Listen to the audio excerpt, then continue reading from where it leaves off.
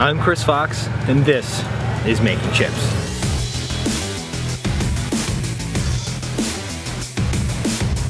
So today we're at an event with Fusion OEM, and I guess we're talking cobots.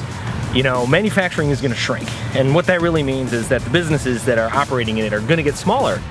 There's more artisan manufacturers and there's smaller manufacturers that have fewer employees. So it's not about the big name manufacturers anymore. It's about companies being able to be agile, being able to be efficient, and make the products that people need. In all honesty, that's where cobots come in.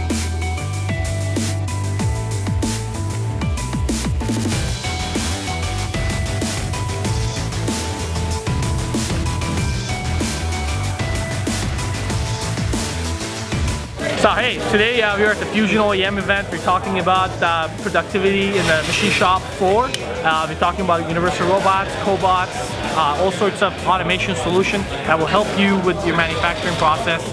So today we're talking about automation, specifically collaborative robots. The collaborative robots are a more friendly version of industrial robots that you've seen in the past. They're very easy to program and they're safe to operate around people. A lot of the machine shops that we're dealing with are doing high mix and low volume applications, so they might be running a job for only a couple of days.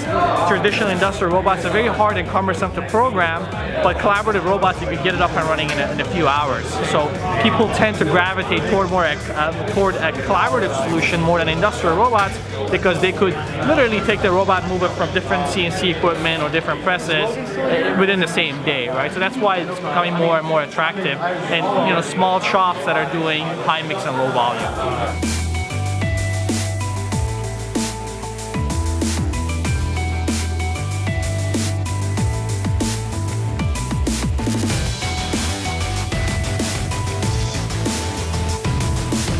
My name is Carson Weaver with FPE Automation. I'm the Robotic Solutions Manager. The reason that a lot of our customers are choosing to use light-duty collaborative robots instead of the traditional industrial robots would be the flexibility and the ease of use. So a lot of our customers would consider themselves high-mix, low-volume manufacturers, so that didn't typically resonate with traditional automation. So collaborative robots are easy to deploy by non-robot users.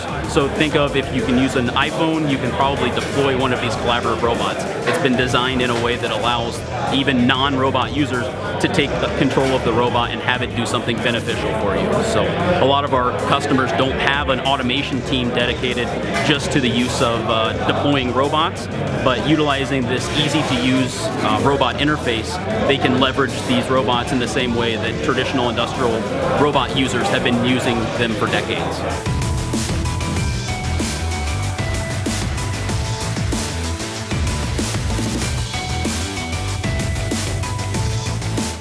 If you like what you've seen, hit that subscribe button, give us a thumbs up, and stay tuned, because there's plenty more chips to come. And if you're not making chips, you're not making money.